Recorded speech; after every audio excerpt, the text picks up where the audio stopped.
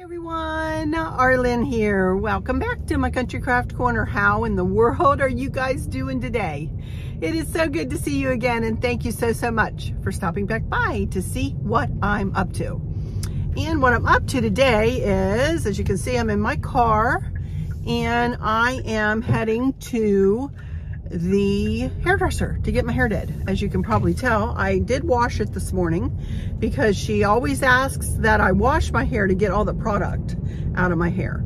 So the only product that's in my hair right now is just a spritz of hairspray to keep it in place for when we went to lunch, and that's it. So anyway, so I thought I would just come on here and have a little chit chat with you. I really don't have anything to chit chat about, if I'm honest.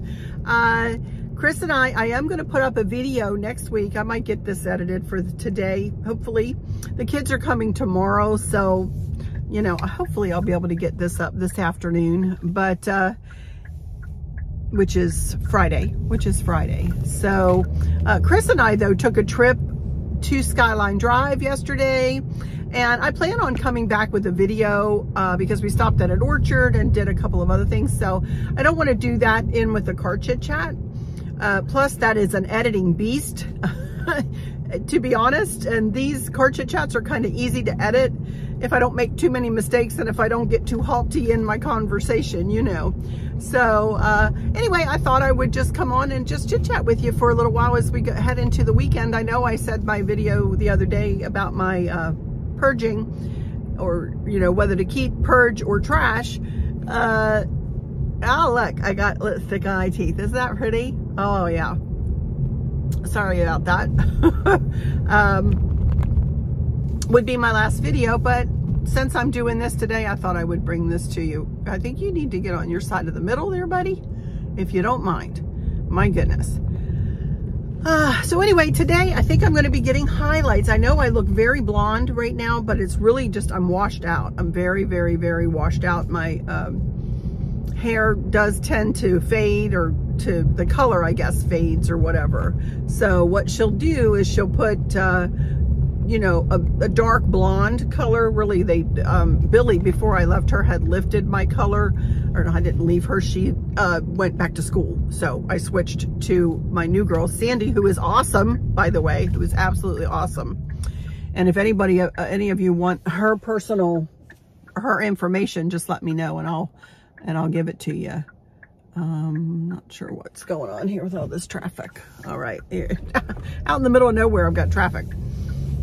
Anyway, she will take my base color and she will, you know, put it all right by my scalp, and then she'll do however many foils she does. I believe it's 9 foils that she does, and that will really give my hair some good contrast. So you'll see when I come out, you know, that it will look probably very similar to this. I'm not sure, to be honest with you, but it may be a little lighter. But darker in other places. It'll be contrasting. It'll look more natural. So I'm not going to get anything cut off of it except for just to nip the ends, and I'm going to have her texturize the top of it a little bit because it's just, my hair is, I've got a lot of hair, but it's very fine and I need a little help in the texturizing department sometimes. So that's what I'm having done. I use all Redken products. As a matter of fact, the last 2 salons, I mean the salon that Billy was at and then this little girl, their main product line is not Redken, but because I am so sensitive to everything else, I mean, even, and it's odd, but a hair color especially, I have to use Redken. I cannot use anything else.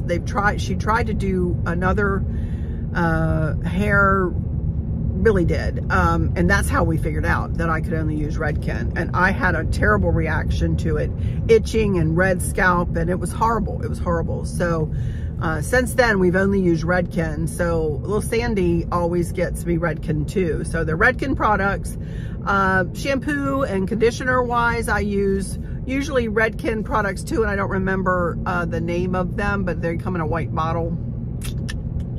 Can't remember the name of them. And to be honest with you, as a switch out, I use Pantene, classic Pantene and conditioner. And I know it's not necessarily good for colored hair. It's not necessarily good for your hair, but I like, for me and my hair, I like the way it makes my hair feel.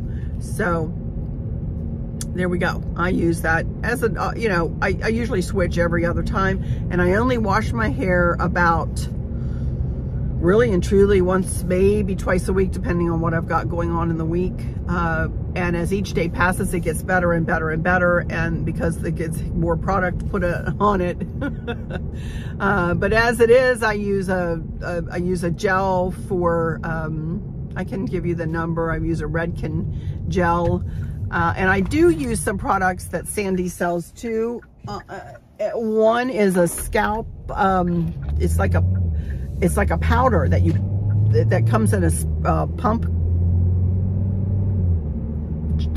plastic pump jar, I guess, for lack of a better way to put it. And you just separate your hair and put it right on the scalp and then rub it in a little bit, and it just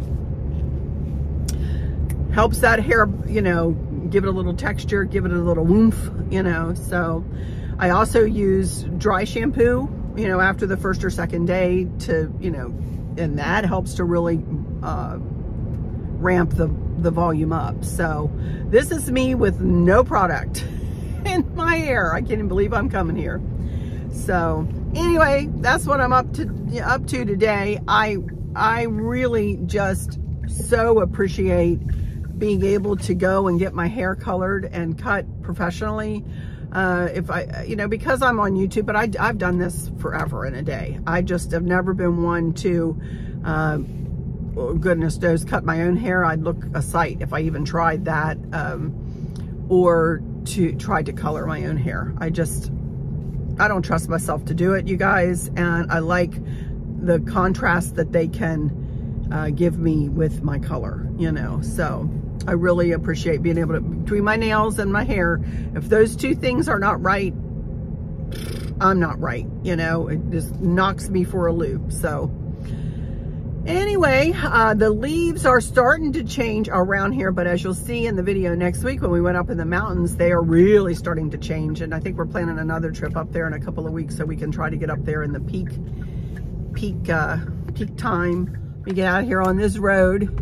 Alrighty, here we go. And what else do I have to talk about? I don't have a lot going on, to be honest with you, because we are between decorating series, and I have chosen some stuff out to do Maverick and Gigi Create. A couple of little things I have waiting for him, and we have about 3 pumpkins to carve. So I don't know whether we'll get to it, but hopefully we will this weekend, and I'll be able to, you know, bring you a little bit of that stuff next week. But as far as decorating is concerned, I really don't have anything. And a lot of you had asked me to do some cooking videos. Y'all, I just don't cook as much as I used to. I mean, when we get closer to the holidays, I do my staples, my peanut butter fudge, my cheesecake, you know, all that stuff. But I just don't cook. I'll be honest with you. Chris cooks soups, and then we eat off of the soup, you know, for a week, and then we'll freeze it and put it in the freezer. Just recently he did shrimp Creole, and I eat that like soup. I don't put it over any kind of starch or anything, you know. So and then we'll cook a chicken, and then we'll have the chicken, and then, you know, but we don't eat anything elaborate right now. I'm not doing crock pot meals. I'm not doing Instapot meals or any kind of casserole kind of thing. That would be fun for you guys to look at. It's just very, I eat a salad, and I eat a protein, and I eat a vegetable every night. I mean, I am so regimented on my diet, and so is Chris, you know, and we eat the same things, and, you know, we do switch it up with different soups sometimes, and he won't do tutorials, so don't ask. He won't do them, you know that. I've been pretty lucky to get him on camera as much as I have, lately. So, but he won't do a cooking tutorial or anything like that. So anyway, I don't know. The cooking might have to wait until we get closer to I am doing a pot roast this weekend, but I already have that on video, and I can give you a link for my pot roast, which I love my pot roast. But I'll just give you a link for that in the description. I don't need to put that on video again because I've already done it, you know, on video. So, but that's one thing we are having this weekend. And then the kids are cooking for us. Candace is going to be cooking rockfish stuffed. She said stuffed rockfish, stuffed with crab meat. I'm like, ooh, mercy. That sounds delicious. So have that. And I think she said baked potatoes. She said, but Mom, I know you like your salad, so you don't have to have a baked potato. Take the starch out and we'll give you a salad. And I said, okay, well, that's a thought, you know. And then she's making green beans, and she makes, she buys the frozen green beans, but they're fresh frozen, you know, and she cooks them with bacon and a pearl onion, and it is so good. They are so good. So having the green beans and I don't know what all. So sounds like we're going to have a you know, lovely things to eat this weekend. But other than that, I really don't have a lot, you know, going on. You know, I've still been working on cleaning up the basement and organizing my shelves. I asked Chris to cut up some cardboard and put it out on some shelving that I have in the basement that I showed you in the video the other day.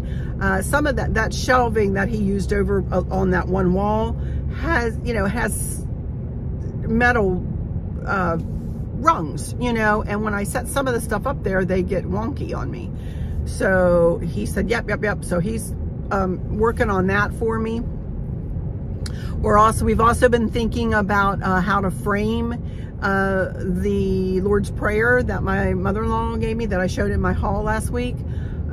Chris is going to make the frame, I believe, for that, and I think we're going to get a piece of contact paper or something behind it. You know, I'm not sure exactly what we're doing. Figured out where I want to hang it though, in the living room, so I think I'll hang it in there. So we're working on that, and you know, we're really working on the basement, honestly, and that's hard to film and do all that stuff because there's so much stuff sitting around, and you know, it's a work in progress. It really, really, really is. So anyway, thank you guys. Let me take a moment here to say thank you so much for all of your comments as of late. Welcome to all of my new subscribers. Thank you guys for signing up with me here, and please do take a moment to subscribe if you haven't. You know, I do share more than just decorating and crafting. I share like this, you know, just daily stuff sometimes. I don't do a daily vlog, but I do vlogging style like this sometimes, car chit chats, and like you'll see next week, you know, I'll do, you know, I'll take you through our day, you know, as we took a drive up onto Skyline Drive and so on. And so I do more than just decorating and crafting. So it's free to subscribe. Just hit that subscribe button, then click on the thumbs up and hit the notification bell, the little bell there, and the drop down menu will come up, and hit all. And so that way you never miss one of my uploads. And I would really appreciate that. But thank you for all of your comments. I've been running around like a crazy woman, but that's nothing new there. I always am. You know, I'm like I said, like the Energizer Bunny. I don't like to be idle. I'm very rarely idle. And, but I do absolutely read every single comment that comes into my channel. Absolutely. And I heart them. I press the heart. So you know when your heart has been pressed on your comment, you know that I've read it and I've taken it to my heart. So never think that your comment will not be seen. It will be seen. And I will hopefully acknowledge, at least with the heart, you know. But I just can't comment back to everybody, unfortunately, you guys. I'd love to be able to, but I just can't. So, but that doesn't mean I don't appreciate you. That doesn't mean I don't read the comments and take them to heart. Thank you so much. Thank you so much. Oh, one other thing. Did I tell you this? I don't think I told you this. I told you that my dad got his 9th hole-in-one, and that was right before Easter. Did I tell you he got a 10th? Yes, he did, just a couple of weeks ago. He has had 10 holes in one, you guys, in his career. He's 80 87. He'll be 88 in February. And he still plays golf every single day. He does ride a cart now. In a cart, he used to walk and carry his clubs. Then he used to walk and pull his clubs as he aged, you know. And now he's moved to the senior tees. He said, now, Arlynn, I am shooting off the senior tees. I said, oh my word, Dad, I can't believe that you're having to do that. At 80, almost 88, you're having to shoot off the senior tees? My goodness, you know. And he rides in a cart. So he rides his cart to his tee, and he gets out, and he shoots his ball. And I was just talking to him the other night. I said, Dad, did you get your hole-in-one this week? He says, Arlynn, I almost did. And he said, Lord, I don't need any more holes-in-one. I've had enough in my career. I said, Dad, can you ever have enough holes-in-one? Well, Arlynn, I don't want to get, you know, stingy or whatever. I said, shoot, Dad, you're so talented. I said, take them, own those holes-in-one, you know, 10 holes-in-one. That's amazing. I mean, most people are happy if they just get one hole-in-one in their lifetime. He's something else. So he was happy. He was getting ready to go into one of the local, my old high school, my alma mater, as a matter of fact, football game. He goes and supports all the local football games and baseball games and tennis matches, and he and his buddies go and they, you know, they go and they watch the kids and they support the local high school sports. And, you know, how amazing is that, you know? So, but anyway, I'm almost to my hair place, so I'm gonna let you go for now. But I'll be back and show you how it looks when I'm done. All right? All right. I'll be back in just a few minutes. I can't turn off because I'm on a very turny road here. So I don't want to lift my hand and turn off. So, but I'll be back. Okie dokie, everybody, I'm done, and check it out. I did not get highlights this time. I did not get highlights because we decided that my hair was so washed out from the month previous that we didn't think I needed highlights, and I may not get them again until right before Christmas, to be honest, because my hair really is very light right now, and I love it. But it almost looks like a caramel color, doesn't it, right now? I love it. And it's still the dimensions. You can still see the dimensions. So all she did was just give me my base color. I wanted to show you her card here. If you guys are at all interested, this is who I go to. Pause your computer and take down her information. Her name is Sandy, and she is fabulous. Absolutely fabulous. So there she is. I love her. I absolutely love her. And she did a phenomenal job as always. And as you see, she didn't take much off. She gave me a little bit of a texturizing on the top, and she brought it. I asked her to frame my eyes a little bit better. So she did do that, and I love it. I love it. So anyway, all right, now I'm my seatbelt on. And we are going to head on back home. I'm warm. It is 75 degrees, but the car was sitting, I have a black car and it was sitting right in the sun. So we're going to head home now. It is 2:10, 10 after 2. And Hobby Lobby is right there, but I am not going in. It's right there, and I'm not going in. No, I'm not. I do not need a thing. So I am going to go home and put this on my computer and see if I can edit it and put it up, and then that'll be it till next week for sure. I hear my mouth. Met a nice little lady who came in to have her hair just washed and blow dried and had a nice little conversation with her. She was my dad's age, and she was a sweetie. So I just love my hairdresser. I have to say, Sandy, I just love her. She is the sweetest, and she listens to everything that I ask, and she tries to accommodate, and she fixes my hair so pretty before I leave, and she makes sure that everything's just so. I just love her. I just love her. So, oh my goodness. But anyway, I guess that's really it. I don't really have much else to chat with you guys about. I wish I did. I'm trying to think of any kind of stories I have or anything like that that I could talk to you about, but I don't really have.